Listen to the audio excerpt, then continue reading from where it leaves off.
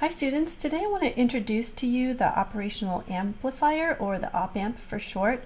So the definition is it's actually a basic integrated circuit. It takes an input signal X, and this can be either a voltage or a current.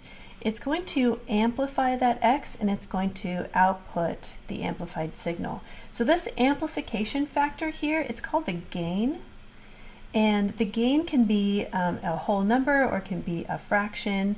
The op-amp can use to magnify a signal. It can be used to add signals, subtract, divide. You can even use it to differentiate and integrate. The schematic symbol for the op-amp, schematic symbol is this. It's a triangle. There's going to be inputs coming in here on the left-hand side. And there's two types of inputs. There's an inverting input, and it's denoted with a minus, and there's a non-inverting input with a plus. So sometimes you'll see the plus on top or the minus on top, and these ones here are the inputs. They'll always be on this side. And then coming out of the triangle here is the output, and this is going to be the amplified signal. And then sometimes you'll also see on the top and bottom of the op-amp, you'll see a plus V and a minus V. Sometimes this will be labeled as VCC minus VC, and these are the power supply inputs. So these ones don't get amplified, but this is where you apply the power to turn the op-amp on. So like I said, this is a basic integrated circuit. It comes in this dual inline package. So dual inline means that on both sides there's going to be pins. So there's 1, 2, 3, 4 pins here, 1, 2, 3, 4 pins here. We start here at 1, and then we go around this way to number the pins, 2, 3, 4, 5, 6, 7, 8. And these inputs are coming in on pins 2 and 3. So this is going to be the plus input. Now this is the inverting, the minus, and this is the plus inputs. The output actually comes out of pin 6, and then the power supply inputs are on pins 4 and 7. So pin 4 is going to be the V minus power input, and then on pin 7 is the V plus power input.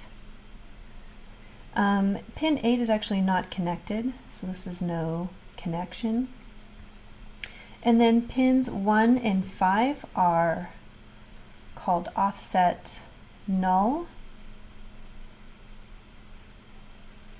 And we use these pins when we have basically no input coming in here, so 0 volts on both of these inputs. We can use offset null to kind of calibrate the output. So we won't be using these in this class because this is just an introductory class, so we basically don't have to worry about pins 1 and 5. Okay, so this particular package, like I said, is a dual inline package. Dual inline package. That means it's an integrated circuit chip like this. This one actually we're going to be using in this class is the 741 op-amp, and you can actually Google the spec sheet for the 741 op-amp, and it'll give you some more specifications on all of these pins. So this is called a pin out diagram, so it labels all these pins and what they do. It'll give you some maximum and average values for what this op-amp, the operation region for this, and so I encourage you to Google the spec sheet for this op-amp, which we're also going to do together later in the op-amp lab. So now let's talk about these inputs specifically. So first of all, the important inputs are these. These are the signal inputs that are actually going to be amplified, and then the output is going to be the amplification. So let's talk about those signal inputs first. So the signal inputs, and these are on pins 2 and 3. We're going to have, this is the minus and this is the plus. The minus input, it's called the inverting input. It's called inverting because whatever signal you put in on this line, the output is going to be the opposite sign of this. Okay, so if we have a negative voltage we apply here, their output's going to be a positive. If we apply a positive voltage here, our output's going to be a negative. So it's just going to change the sign of the voltage if the voltage comes in on this negative input here. So that's why we call it the inverting input. The positive pin here is called the non-inverting input. So that means if we apply a positive voltage here, our output will also be positive. If we apply a negative voltage here, our output will also be negative. So it doesn't change the sign, it's non-inverting. Okay, so what else can I tell you? If we have, let me just do a quick example. So suppose we have minus, this is the plus and the minus, so you might see like the orientation with the plus on top, or maybe the minus will be on top like over here. So suppose the gain of our op amp is 4, then we have some input signal X. Let's say this X that's coming in here is like 2 volts or something like that. If it comes into the non-inverting input, then our output is going to be 2 volts times our gain of 4, which is going to be 8 volts. Now the sign of this is positive, the sign of this is positive. If instead we have an input coming in to the negative side, let's say the gain of this op amp is 3, and we have an input of 1 volt coming in here, then our output here is going to be negative 3 times 1, so it's going to be a negative 3 volts. Okay, so the sign of this is opposite the sign of the input. Okay, great. So those are our 2 inputs, the inverting and the non-inverting. So now real fast, let's talk about these inputs that are on the top and bottom of the op amp to turn it on. So these are called the power supply inputs. Power supply inputs. And these ones are the positive power, so V plus power comes in on pin 7 of our integrated circuit. Our minus power comes in at pin 4 of our integrated circuit.